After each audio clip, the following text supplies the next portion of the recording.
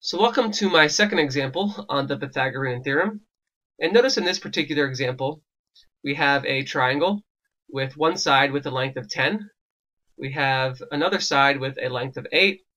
And we have a third side with a length that we don't know at the moment that we're trying to solve for. So we are going to use the Pythagorean formula to find the length of this missing side.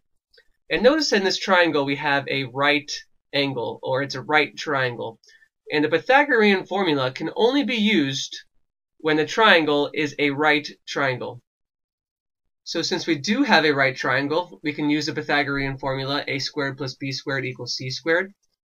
And the first thing that we need to do is figure out which side is our c, because our c has to be the longest side, or the hypotenuse. So that's what I'm going to do right now. I'm going to find the longest side, or the hypotenuse of the triangle. And the way this can be done easily is if you go to the 90-degree angle and you draw an arrow to the opposite side of the 90-degree angle, that side is always going to be your hypotenuse.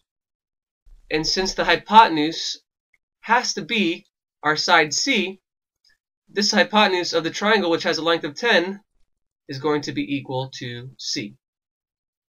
And the shorter sides of the triangle can be called A or B. So I'll just call the side with length of 8. This will be my side A. And since we labeled this short side A, the other short side has to be our B.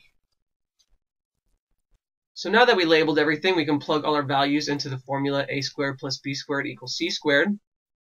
Our A is equal to 8. So instead of writing a squared, I'm going to put 8 squared.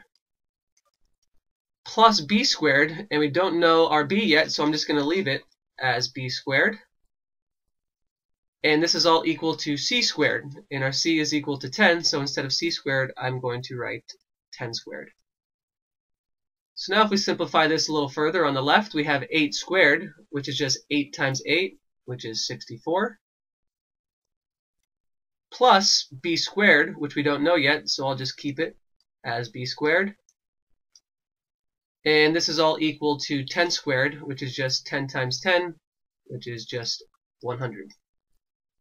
So now we want to solve for b and get b by itself. So we want to get rid of the 64 on the left side. So I'm going to subtract 64 from both sides. And on the left-hand side, the 64's cancel, and the only thing we're left with is b squared. And on the right-hand side, we have 100 minus 64, which is just 36. And once again, we need to get b by itself, so we need to get rid of this square on top of the b. And to get rid of it, we need to do the opposite. The opposite of squaring is square rooting, so I'm going to square root both sides. And on the left-hand side, we have the square root of b squared, which is just b. And on the right-hand side, we have the square root of 36, which is just 6. So now we have found the length of our missing side b, which is just 6.